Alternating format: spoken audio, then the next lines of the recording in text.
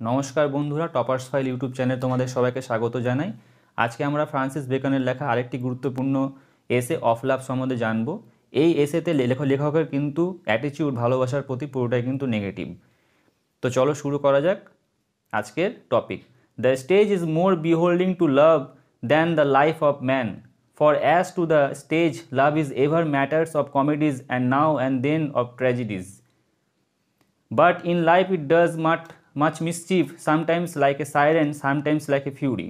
তো লেখক গল্পের শুরুতে, এসের শুরুতেই কিন্তু বলছেন যে স্টেজ প্লে এবং থিয়েটারের ওপর যে ভালোবাসার যে সমস্ত অভিনয় দৃশ্য করানো হয়, যে সমস্ত সিন দেখানো হয় রোমান্স এবং ভালোবাসার, সেগুলো কিন্তু সবই কাল্পনিক, বাস্তবতার সাথে এর কোনো মিল নেই।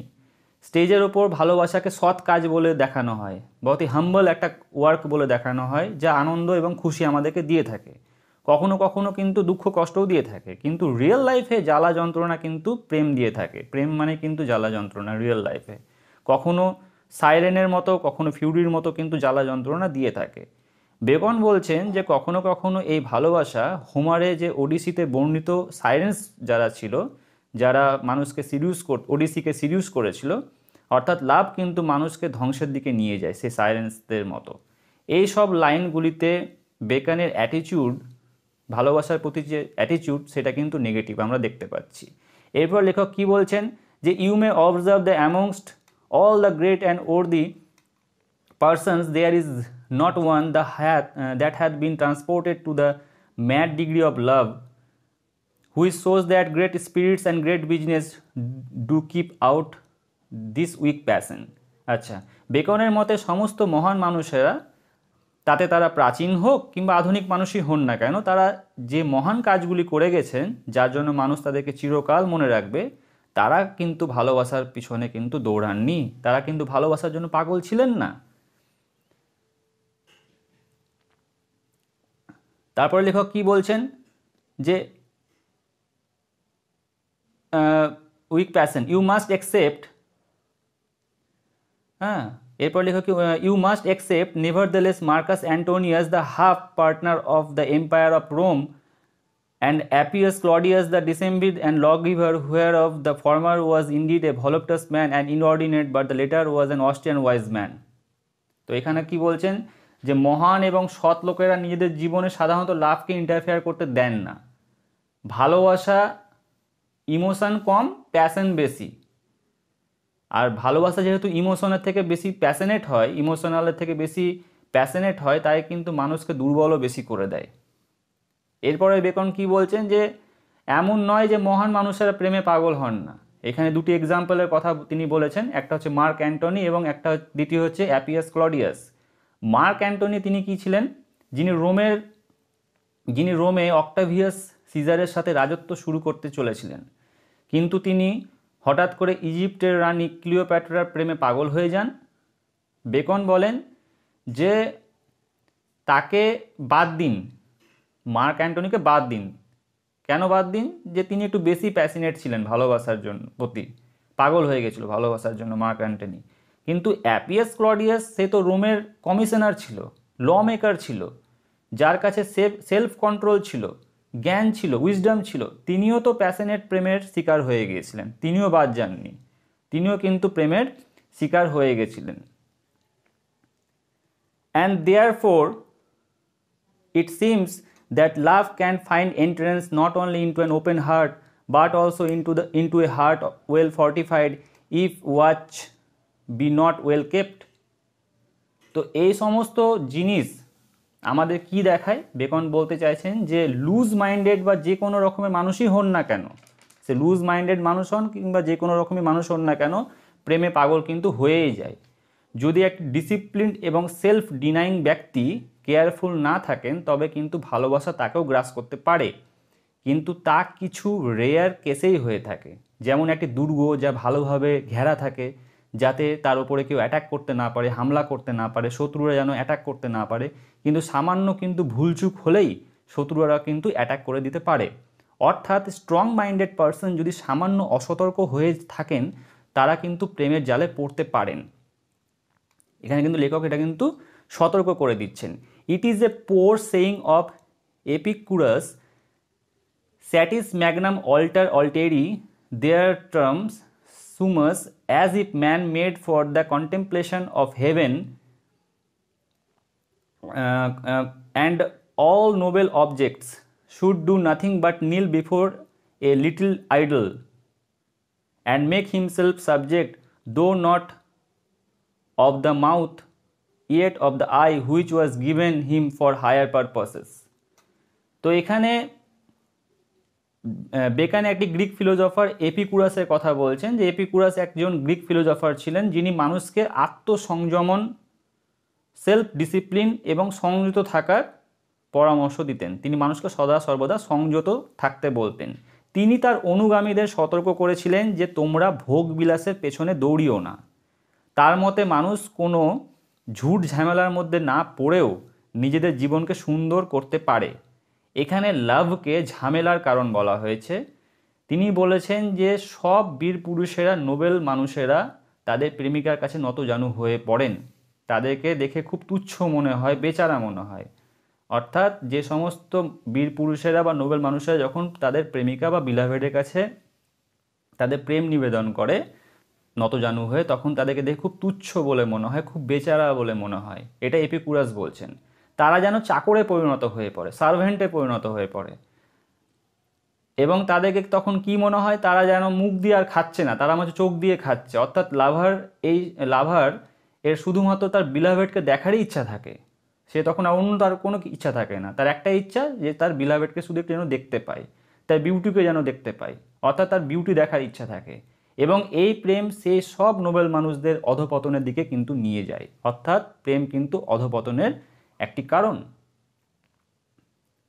এরপর লেখক কি বলছেন, যে it is a strange thing to note the access of this passion and how it braves the nature and value of things. By these that the speaking in a perpetual hyperbole is comely is nothing but in love, neither is it merely in the phrase. For whereas it hath been well said that the arch flatterer with whom all the petty flatterers have intelligence is a man's self, certainly the lover is more. তো এখানে লেখক কি বলতে চাইছেন, তো এখানে beacon বলতে চাইছেন যে যখন ভালোবাসার প্যাশন এক্সেস হয়ে যায় তখন তার ফল কি হয়, মানুষ তখন সত্যের থেকে তার মুখকে ঘুরিয়ে নেয় এবং বস্তুর যে আসল মূল্য সেটাকে নেগলেক্ট করতে কিন্তু মানুষ শুরু করে। মানুষ সত্যের বিরোধী হয়ে যায় এবং মানুষ কি করে, আর্টিফিশিয়াল ল্যাঙ্গুয়েজ ইউজ করতে শুরু করে তাদের ফিলিংসকে এক্সপ্রেস করার জন্য। এটা আমরা দেখেছি, মানুষ যখন প্রেমে থাকে তখন বড় বড় ডায়লগ দেয়, লেকচার দেয় তাদের ফিলিংসকে এক্সপ্রেস করার জন্য, কখনো বন্ধুর কাছে, কখনো বান্ধবীর কাছে। এবং বেকন বলছেন যে এটা সত্যি যে মানুষের কিন্তু ইগো তার সবচেয়ে বড় তোষামোদকারী হয়। মানুষের ইগো তার কাছে সবথেকে বড় তোষামোদকারী হয়। সেই ইগো মানুষকে বলে তুই যা করছিস সব ঠিক করছিস, তুই যাই করছিস তুই ভালো করছিস। বেকনের মতে লাভারের ভালোবাসা তার কাছে সব থেকে বড় কিন্তু ইগো। এটা কিন্তু বেকন বলছেন যে লাভারের সব থেকে বড় ইগো কি, তার ভালোবাসা। তারপর কি বলছেন, for their was never proud man thought so absurdly well of himself and as the lover ডথ of the person loved, and therefore it was well said that it is impossible to love and to be wise. তো অহংকারী মানুষেরা নিজেদের উপর খুব গর্ববোধ করেন, কিন্তু এই প্রেমিকেরা তাদের প্রেমিকার কথা এত বেশি চিন্তা করে যে তারা সেই অহংকারী মানুষদেরকেও কিন্তু হার মানিয়ে দেবে। লেখক বলছেন যে অহংকারী মানুষেরা তো নিজেদেরকে নিয়ে খুব গর্ববোধ করে, সদা সর্বদা নিজেদেরকে নিয়ে চিন্তা করে, কিন্তু এই যে প্রেমিক যারা হয় তারা কিন্তু তার প্রেমিকার কথা এতটাই বেশি চিন্তা করে যে সেই সমস্ত অহংকারী মানুষদেরকেও কিন্তু এরা হার মানিয়ে দেবে। তারা অ্যাবসার্ডিটির হাইয়েস্ট লেভেলে পৌঁছে যায়, তাই তারা মূর্খ হয়। লেখক বলছেন তারা মূর্খ, যারা প্রেম করে তারা হচ্ছে মূর্খ। এরপর লেখক কি বলছেন, neither doth this weakness appear to others only and not to the party loved, but to the loved most of all, except the love be reciprocal, for it is a true rule that love is ever rewarded either with the reciprocal or with an inward and secret contempt. By how much the more men ought to beware of this passion, which loseth not only other things but itself. তো এখানে লেখক কি বলতে চাইছেন, এবং এই প্রেমিকা, লেখক বলছেন এবং এই প্রেমিকা যদি তার প্রেম মেনে নেয়, সে প্রেমিকা যদি প্রেম মেনে নেয়, তার মানে হলো এই যে সেই মহিলা সেই প্রেমিকের অনর্থক যে প্রশংসা তা কিন্তু গো গ্রাসে গিলে ফেলছেন। আর যদি প্রেমিকা যদি সেই প্রেমিকের প্রেমকে রিজেক্ট করে দেয়, তবে বুঝতে হবে সেই মহিলা মনে মনে সেই লাভারের পাগলামুতে হাসছে, আর সে মনে মনে এও ভাবছে যে তার প্রেমিক, তার লাভার বাস্তবতার থেকে অনেক বেশি দূরে আছে। লেখক বলছেন ভালোবাসা আমাদের সমস্ত লক্ষ্য পূরণের মাঝে কিন্তু বাধা হয়ে দাঁড়ায়। এটা কিন্তু লেখক বারবার করে বলছেন। As for the other losses the poet's relation doth well figure them, that he had preferred Helena, quitted the gifts of Juno and Pallas for whosoever estimate too much of amorous affection, quitted both riches and wisdom. This passion hath his floods in every times of weaknesses, which are great prosperity and great adversity, though this later had been less observed. তো এখানে লেখক Trojan ওয়ারের একটা reference দিচ্ছেন। আমি এর আগেও একটি ভিডিওতে ট্রোজান ওয়ার সম্বন্ধে আমি বলেছি যে কেমন করে প্যারিস হেলেনকে অ্যাবডাক্ট করে, মানে কিডন্যাপ করে নিয়ে চলে যায় ম্যানিলাসের কাছ থেকে। ম্যানিলাসের ওয়াইফ হেলেন তাকে প্যারিস, ট্রয়ের যে রাজকুমার প্যারিস, তিনি অ্যাবডাপ্ট করে নিয়ে চলে যান, এবং মেনেলাসের ভাই অ্যাগামেমনন তখন যুদ্ধ ঘোষণা করে প্যারিসের বিরুদ্ধে, এবং ট্রোজান ওয়ার শুরু হয়ে যায়, যে যুদ্ধে অ্যাগামেমনন কিন্তু বিজয়ী হয় এবং প্যারিসের কিন্তু ট্রয় এবং তার পুরো সাম্রাজ্য কিন্তু ধ্বংস হয়ে যায়।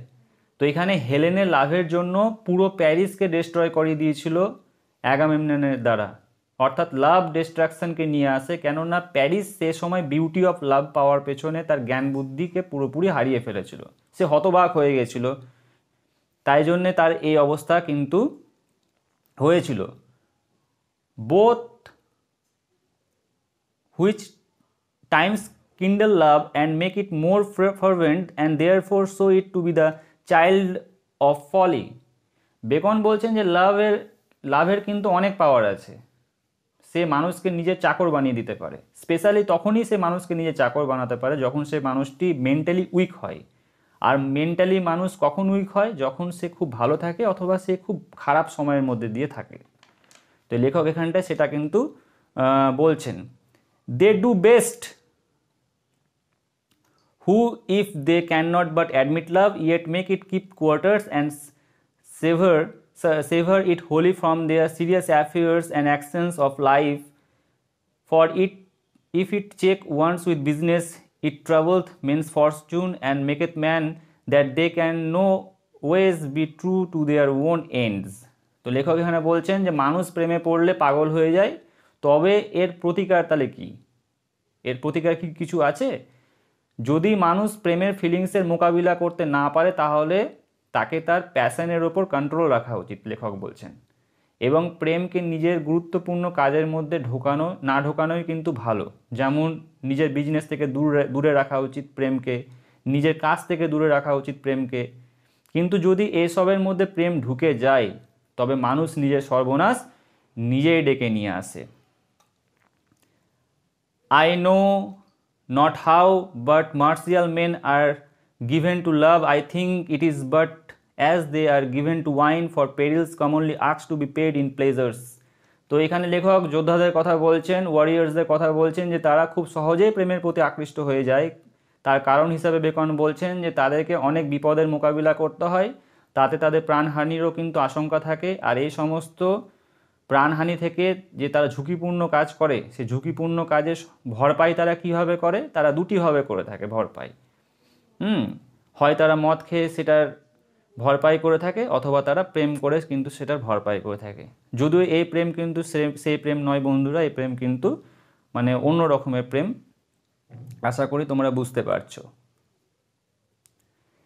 There is in man's nature a secret inclination and motion towards love of others, which, if it be not spent upon some one or a few, doth naturally spread itself towards many, and maketh men become human and charitable, as it is seen sometime in friars. Beacon বলছেন যে মানুষের প্রকৃতিই হলো প্রেম করা, কিন্তু মানুষের প্রেম fix থাকে না, একজনকে মানুষ ভালোবেসে থাকতে পারে না, অর্থাৎ তার যাকে পায় তাকেই ভালোবেসে ফেলে।